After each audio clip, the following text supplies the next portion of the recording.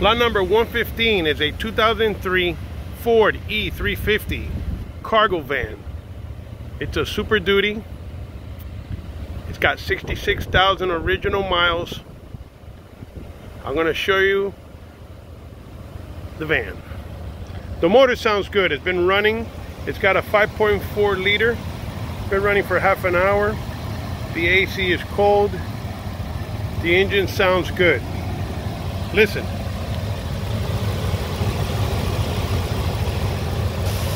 I'll rev it up for you in a little bit. All right, I wanted to show you the imperfections that I see. Like on the driver's side door. As you can see, I'm going to close it. The fender rubbing with the door has caused that damage. Okay, the door opens and closes fine, but it's been rubbing. Let me show you the rest of the body. The roof has surface rust and rust. Okay, let me see if I can show you. The roof has rust. Okay, some little tiny rust spots, scrapes, scratches. The tires look really good. The rear look better than the front, but they're all good. This is the cargo area. This van is full of mold, a lot of mold. So you need to make sure you disinfect this properly with chlorine or Clorox. Disinfected. I noticed that here in the back portion of the van, it's sunk in the back up to there. As you can see, this area right here, from here to here, it's like I would say 2 feet. It's sunk in. They must have carried something very heavy in the back portion. I do see some surface rust on the bottom, but not much. But this area back here is a little sunken in, but the rest looks level. So they must have carried something very heavy back here. This is a 350, you know, this is a heavy duty, Super Duty van. Alrighty, so let me show you the rest of the roof. You can see,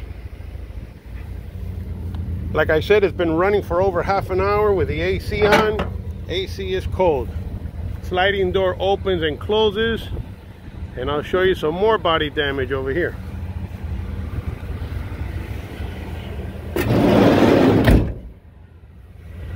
As you can see, right here where the sliding door meets the passenger side door, there is some damage. They must have hit something, driving by something, and ran into something, but because the driver's door is damaged here, as you can see, and the sliding door is damaged as well. Okay, and also this side is rubbing as well. The fender with the door. So I'll pull up so you can see it. See it? Alrighty, but that's pretty much all I see. Like I said, I haven't driven this van. I pulled it out of the spot, and it engages, and the motor sounds good. All right, let me show you the inside. As you can see, there's mold everywhere. I'll show you more mold. Okay, this is the cover. The airbag is fine. The cover's peeling. The passenger seat torn, unstitched. See, that's mold. You got mold all over the roof, on the ceiling. You got mold on the driver's sides, which is also unstitched. You got mold on the armrest, mold on the steering wheel. Make sure you disinfect this good before you drive it. I would tow it wherever you're going to take it to, and don't drive it like this. I don't recommend it. All right, the AC is ice cold. It's got 66,000 miles, and that's pretty much it. Good luck.